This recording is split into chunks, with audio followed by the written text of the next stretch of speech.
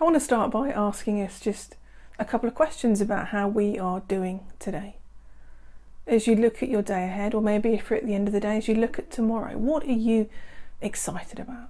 What is good and fantastic that is coming up? Alongside that, what are you worried about? What are you stressing about? What is consuming your thinking and your emotions? Because for all of us, there are times and there are days in our lives when things are good and there are good things that are happening. But there are times too when things are difficult, when things are stressful, when things are full on and it's difficult to find time and space to breathe. I came across this quote. We lived in a frenzied, chaotic world, under a constant siege of busyness and noise. The weapons of mass distraction are everywhere. We are bombarded by millions of advertisements daily. The Christian community is not exempt. We were designed to experience fullness of joy, yet many only experience fullness of schedule. Where can we go to find rest and peace?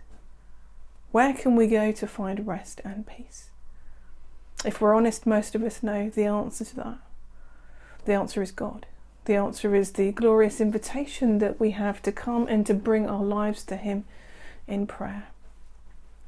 And yet sometimes that isn't always our first response when we feel like that. The quote goes on to say this: "Be still and know that I am God." We find peace in God's presence. We get to know God better through prayer. Prayer is relationship and two-way communication with God. Jesus came that we might have life and have it more abundantly. But how can we experience abundance if we don't learn to slow down? We need to stop and quiet ourselves and to spend time in real relationship with God. Prayer is one of the most exciting and life-changing invitations that we have from God, to come as we are into His presence, to share our hearts, to share our joys, to share our difficulties, to pray for our family, our friends, our world, the situations that we and others face.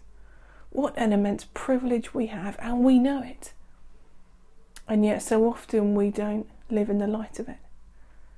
And I think there are a few reasons why we don't always pray as much and spend as much time with God as perhaps we could. I think the first is just our schedules. I think it is so easy for our schedules just to get filled with so many other things. And there are times when we just don't prioritise and make it one of the most important points in our day to be in God's presence, to connect with Him. The second thing is that I think at times we don't feel good enough. How can God answer my prayers? Who am I to be asking Him to do these things? The third thing I think is that sometimes we feel as though when we pray there's nobody listening. Our prayers are just bouncing off the ceiling. Where are you, God? Fourthly, I think that sometimes when we pray we haven't seen the answers to prayer that we've wanted. And that has left us discouraged and disappointed. And I think fifthly, sometimes we just think, I don't know how to pray. I don't know what to do.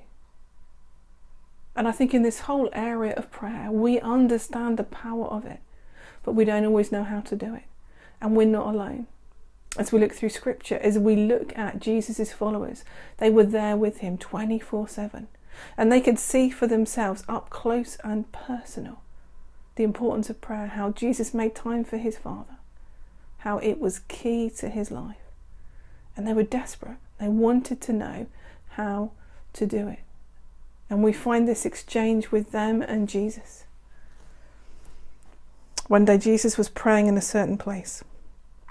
When he finished, one of his disciples said to him, "Lord, teach us to pray, just as John taught his disciples." Teach us to pray. That was their prayer. That was their request of Jesus. And in the next few weeks, we are going to be spending time inviting Jesus to teach us to pray, Because Jesus' response to their request to teach them to pray was to share what we know as the Lord's Prayer.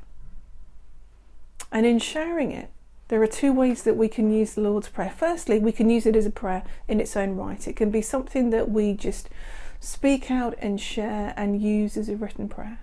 And that's great, and that is powerful.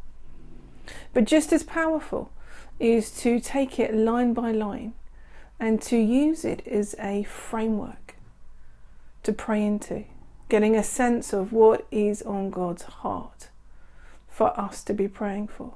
And as we go through it line by line, there are going to be different folks in the life of our church who are going to be sharing what that line means and giving us inspiration and leading us in prayer as we pray into those things.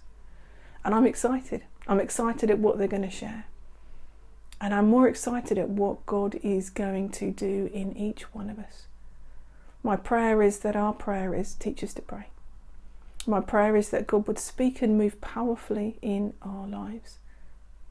And I want to invite you right now just to be still, just to spend some time in God's presence, to not think that you're not good enough, but to know that God welcomes you, to know that God delights in you, to know that God loves you and wants you to come and share, wants you to come and be with him, that he may begin to teach you to pray, that he may transform your life, that he may transform your thinking, that he may be at work in you and at work through your prayers in this world.